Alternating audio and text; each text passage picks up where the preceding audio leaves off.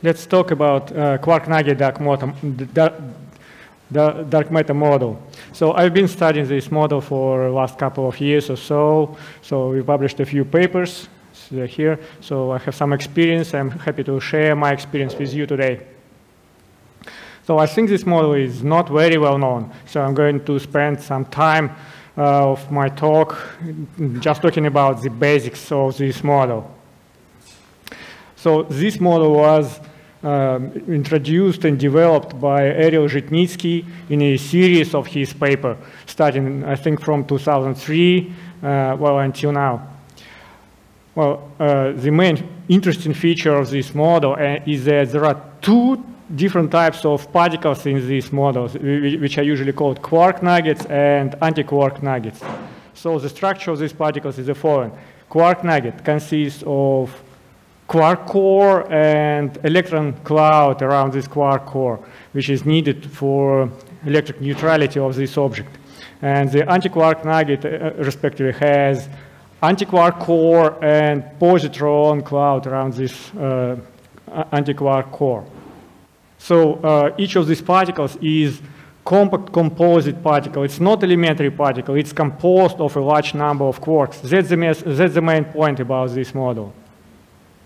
Actually, the idea about the quark matter is not new. It was, I think, largely advertised after the work of Witten in 1984. He proposed that there may be two phases of matter in the universe, the baryon matter and quark matter. And he conjectured that the quark matter may be stable thanks to the presence of S-quark.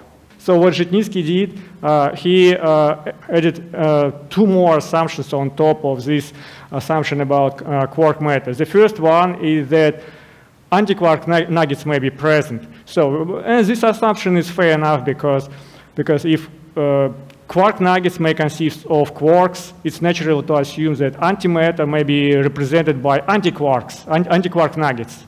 And the second assumption, the second ingredient here is the so-called Axion domain wall. Well, this is quite not a trivial question. It may be debated, but I'm not going to debate about this now.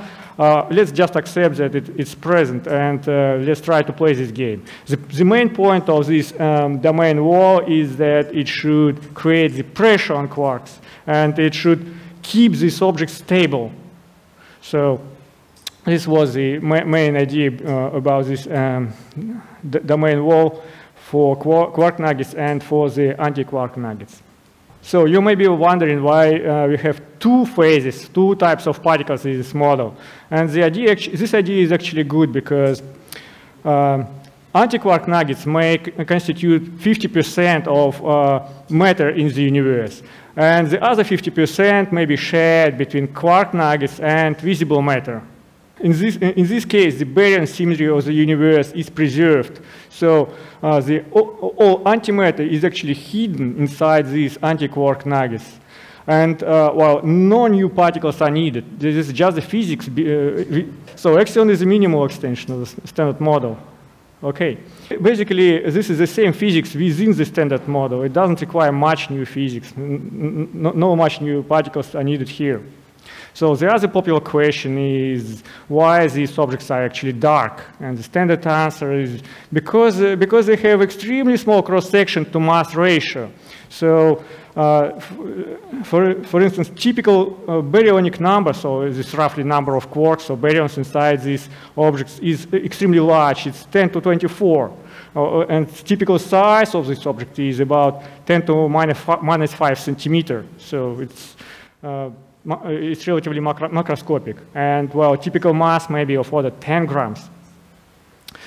So this particle looks like a nanoparticle, right?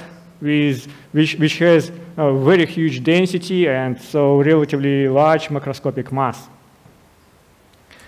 So how can we detect this particle, in fact? So, well, in these models, the good feature about this model is that we have anti-quark nuggets. And they consist of antimatter, which strongly interacts with our visible matter. So there is a good chance to detect these particles just for looking for anti-quark nuggets. Well, and you can look for instance, you can look for rare events on the Earth, like seismic events, earthquakes, or atmospheric events like sound waves. And these questions were actually studied in the papers by Bucher, Baum, Liang, and Zhitnitsky. Well, and the other natural manifestations of this model is to look for manifestations in the galaxy, in the astrophysics. So anti-quark nuggets should annihilate with the gas or dust in our galaxy, and they produce very specific pattern of radiation. And this is this is what I'm going to talk about today. So I will speak about possible astrophysical manifestations of anti-quark nugget model of dark matter. So let me just repeat my argument. So this is just schematic. We have anti-quark nugget, and we have kind of interstellar medium. It may be represented by gas like hydrogen molecules, or maybe helium, maybe electrons. These particles collide with anti-quark nuggets, and they annihilate. They should produce different types of radiation, and so the point is to observe these types of radiation. More precisely, let me speak about this picture in a little bit more in detail about this picture. So this is the hydrogen. Let's say this is the hydrogen atom, and it collides with the anti-quark nugget. The annihilation should happen somewhere. Well, in these annihilation events, a number of pi mesons may be emitted. Let's say if you have neutral pi mesons are likely to decay into photons, into gamma photons. So gamma photons may be observed in this process. Well, there may be a number of charged pi mesons. So charged pi mesons decay further into neutrinos, muons, and electrons. These particles also produce different types of radiation. They may produce different types of radiation in the galaxy. Another possibility is to consider positrons. So there is a positron cloud around the quark core, and positrons may evaporate in this process. Well, and then these positrons collide with gas in the interstellar medium and produce further radiation. And finally, there may be so-called thermal radiation in this model. Thermal radiation, I mean that this object has internal effective temperature, and then it just produces a kind of thermal radiation. I will speak more about this. So this is a picture which is produced by Fermi-Wide Gamma Telescope, gamma ray telescope. And this bright line in the middle is it corresponds to our galactic plane. So in the galactic plane, we have a number of gamma photons. Just a question, maybe part of these gamma photons originates from quark nuggets. And we can actually estimate this. So what we did here, well, some detail of my estimates.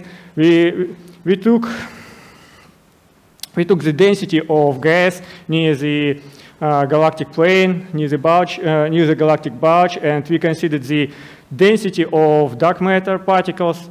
Well, and we estimated the rate of collision of dark matter particles with the gas in the galaxy. And then we estimated the production, the photon flux, the flux of gamma photons which are produced in this process. I mean, these gamma photons which originate from pi zero mesons. Well, and next we compare the flux of these gamma photons with the observations, with the published data. And what we found here is that actually there is a good agreement between these numbers.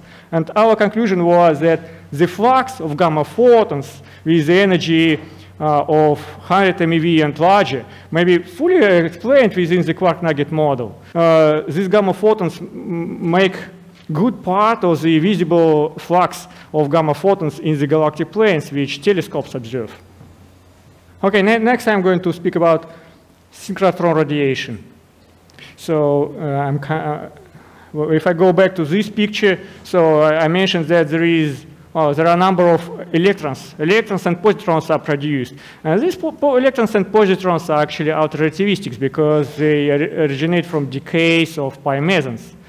When such electrons move through the magnetic fields in the galaxy, they should produce synchrotron radiation. and we can estimate the flux of this radiation. And we did an estimate of the flux of this synchrotron radiation here and compared with some observations in the radio frequency radiation from the galaxy. And we again find that it is quite plausible that the large part of this radiation may be produced by quark nuggets in the Quark Nugget Dark Matter.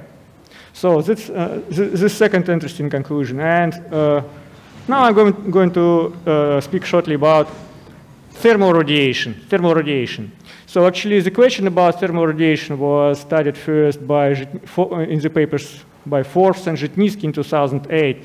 But we don't think they considered this problem properly because, well, it's a picture from their paper. So they assumed that the thermal radiation comes from collisions of positrons in the positron cloud. So when two positrons collide, so there is a kind of Bremsstrahlung radiation, and they estimated this radiation.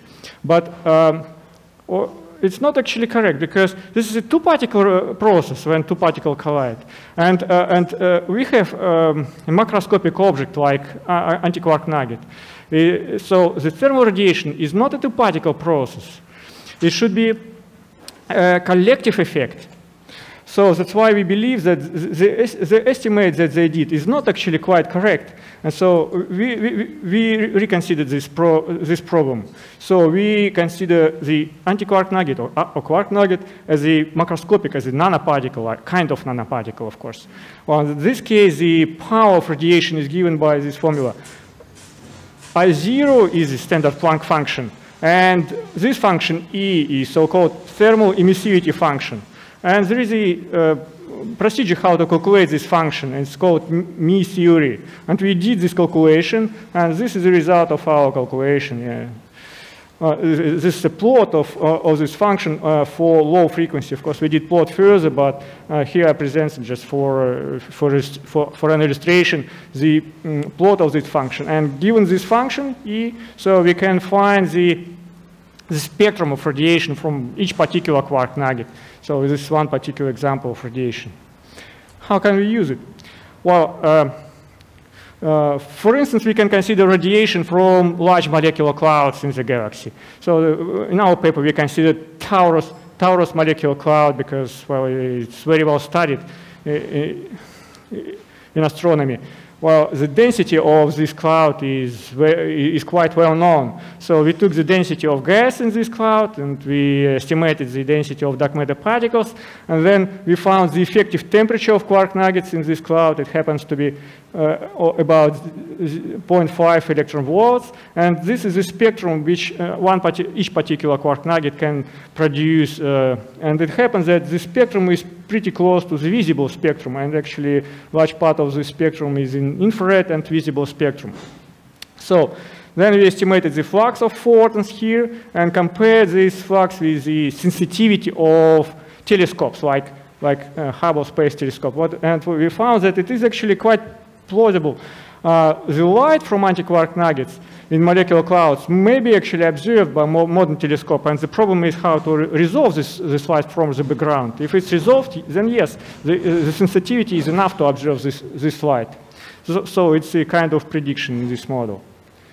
So this is just my summary for our work, and I would like to say that this model is interesting because it gives, it allows to explain many different phenomena in astrophysics. Well, and for instance, if you have any anomaly in astronomical or astrophysical data, it's a good chance that this anomaly may actually be explained within the quark nugget model. So that's the attractive feature of this model. Thank you.